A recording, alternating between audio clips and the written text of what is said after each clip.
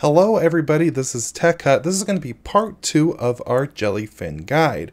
In the first part, we went ahead and actually did the installation process to get Jellyfin up and running, did the initial setup on our web portal, and then went and created some libraries, and I showed you some additional tips and tricks depending on your setup. And that video was really long, so going forward, these parts are going to be much shorter, little bite-sized segments. So in this one, what we're going to be doing is talking about hardware acceleration and media codecs. But first, I just wanted to mention, this video is brought to you by Linode, the largest independent cloud service provider out there today. With Linode, you can host your Jellyfin server, you can host a PLEX media server, basically anything that can run on a Linux server, you can run on Linode. With Linode, you have a wide range of Linux server distributions to choose from, including Arch Linux, Ubuntu, believe it or not, Gentoo, and many more. In addition, they just have a ton of easy to install server applications, fantastic customer support, and if you go ahead and use the link in the description, you can get a $100 60-day credit to go ahead and try out Linode today. So in the simplest terms possible, what happens when you might want hardware acceleration is if you're streaming a format out to a client that does not support that format. When that happens, what your server is going to do is run FFmpeg to go ahead and convert the media to a format that the client side will support. And by client side, I mean something like your Roku TV, your Android phone, your web browser, whatever you're trying to stream media off of. Now, if you do not have hardware acceleration enabled, what this is going to do is heavily depend on your CPU to do most of the work. And depending on your server, this might not be something you want to do. So again, depending on your hardware, one of the things you might want to do is go ahead and enable hardware acceleration.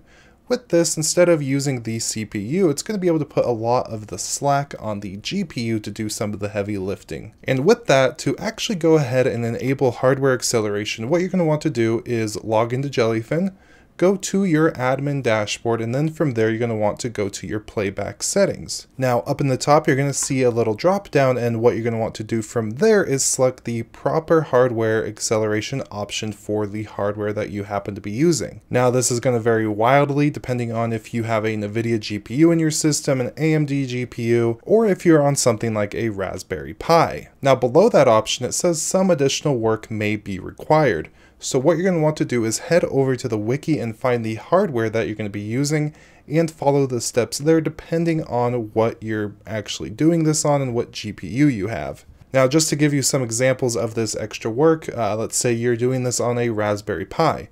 What you're going to want to do is go ahead, open up the terminal, and make sure you give the proper user group permission. So what you're going to want to do is sudo usermod -lowercase a capital G video Jellyfin, and then do a sudo systemctl restart Jellyfin. And then on the Raspberry Pi from there, what you're going to want to do is edit your boot configuration. And to do this, you're going to go sudo nano /boot /config.txt, and then you're going to want to go ahead and add a line so you could give some dedicated GPU memory. So you input GPU_MEM equals 320. And then from there, you could do another command just to verify you have the proper GPU and CPU memory split. And you could do that with a vcgen cmd command, and then you could see the rest of that command on the screen here. Now, another more common thing is if you have a NVIDIA card in your system and you need to use the NVIDIA NVENC. And this should generally be a little bit easier than doing it with a Raspberry Pi. You just need to make sure you have the proper NVIDIA drivers on your system. But again, I'm going to be linking to that wiki page with all the information depending on the hardware that you're using, so you could follow the steps there. If I went over every single possible option, this would be a 45-minute video.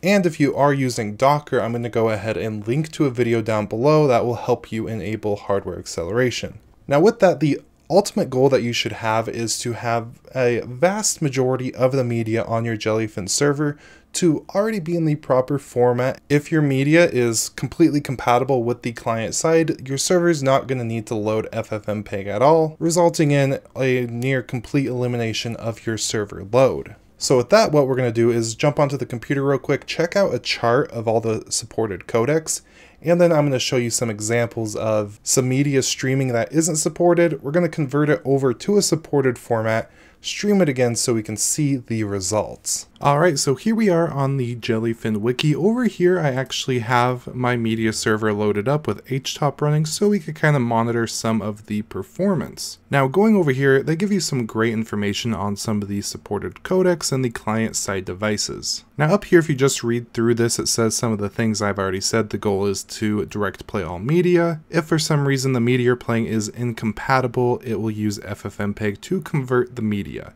And down here is a lovely table with all of that. So here we have all the different codecs, all the different client-side devices, and a green check indicates that that format is compatible. Now just looking at this, we can tell the one that goes straight across is that H.264 8-bit is compatible with just about everything from your Chrome web browser all the way over to your Android TV. So generally it's always a safer bet to have your media converted to H.264 when you go ahead and load it onto your Jellyfin server. And I'm going to show you an example why that would be the case real quick. So I'm going to go over here to my kids movies library. And if we look down here, let's say Toy Story 4, for example, you could actually see the format right here. So it says video, this is H.264, so we're probably going to have a good time playing that. But if I go back here and I go to Frozen 2, for example, you can see that this is MP or MPEG 4. And if I go over here and I go over to MPEG 4, you can see that they are not compatible with Firefox, which is my current client side. So if I go ahead and just play this without hopefully getting my channel deleted here, you can see if we look over at htop, the CPU is really firing up here. Now you got to think with how hard my CPU is working right now, this footage that is playing is 480p. So if this was even 720p, 1080p, anything higher, this would just be completely maxed out. And it might even cause some stuttering. So what we're going to do real quick is actually go ahead and convert this to the proper media codec. So to do that, first I'm going to go into my terminal here. What we could do actually is make this a little bit bigger so you all can see it. And let's hit F10 to quit out of htop. And what I'm going to do real quick is actually go over to where this media is currently stored. And if you went ahead and watched that Jellyfin video that I did, the first part, you should have a fairly good understanding of how I have this all laid out and organized. So now I'm in the kids. If I go ahead and do LS, you're going to see a huge list of all the kids movies I have on this server. And what we're going to be manipulating here is Frozen 2. And you could see it is an AVI file and it's the improper codec. So what I'm going to do is give this a quick copy. And with that copied, I just went ahead and did a quick Google search and found a FFmpeg command that we're going to go ahead and use to convert this media over. So what we're going to do, go ahead over here, let's type in ffmpeg-i, paste in our file name, so that's Frozen 2 AVI. And now let's go ahead, I know I don't have this, so we're going to try this command right here. Give that a copy. And paste this on in there. And now I'm going to change this to the proper file naming scheme that we discussed in the first part of this series. There we go. And hopefully, if I'm lucky, I'm going to hit enter and this is going to work perfectly fine, which it looks like it has. It's going at 120 frames per second. So 5 times speed, this is like an hour-and-a-half movie. So probably about 20 minutes or so. This should be about done. So I will be right back. So it looks like this has completed moderately successfully. So what I'm going to do, I'm going to ls real quick and go ahead and look up to make sure that the files are there. So we'll go over to Frozen. We can see both of the Frozen 2s here. I'm going to go ahead and remove this file. And you could obviously do this through however you're managing your actual server files. I think this is the command. I hope this is the command. Okay, now let's see if it's gone. Yep, now we only have the MP4 of Frozen. So what I'm going to do real quick, I'm going to head over to my Jellyfin server. This technically doesn't exist anymore, so we're going to go over to our admin dashboard.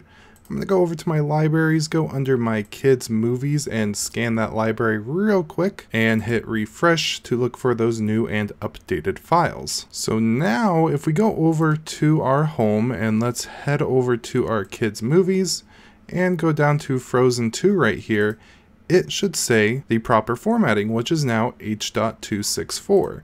So with that, let's go ahead and fire up htop once more and then monitor our system when we actually go ahead and play back this movie. So let's hit play here. And now, while it plays, you're going to notice that the server is basically doing nothing. It's just sending out the file, and I am completely handling this on my client side. And this is obviously the most ideal situation at this point, other than maybe the fact that this is a 480p video, but it's a kid's movie. I'm not watching this. Even though I would be lying if I told you that I haven't watched this at least 3 times at this point. So again, check all the devices that you plan on streaming to and line it up to that chart that we looked at. Generally, the codec that has the most support overall is that H.264 8-bit, but if you're only streaming to 1 or 2 different devices, just make sure you try to follow media codecs that will be completely compatible with those devices. With all that said, that was hardware acceleration and media codecs. I do hope you enjoyed this video. Make sure you subscribe and you ring that bell for our next part of this series of Jellyfin guides. And if you didn't watch the first part and you're interested in setting up your very own Jellyfin home media server, make sure you click the little I up above, or you go down to the description and watch that video. With that said, I would love to thank our YouTube members and Patreon supporters. We have Mitchell Valentino, Sledgehammer, Phil Matt, Kyle, Timo, Anthony, and Chris Curtis. Thank you guys so much, and thank you to all the other Techie and Techie Plus members for supporting the channel. If you like this content, make sure you subscribe, ring that bell, like this video if you did, leave a comment with any questions, anything to add. If you're watching this, I'd recommend go down to the comments, because chances are somebody smarter than me, somebody commented something, and I'm gonna pin it. So go check down below this video. Everything we referenced will be in the description. Have a beautiful day, and goodbye.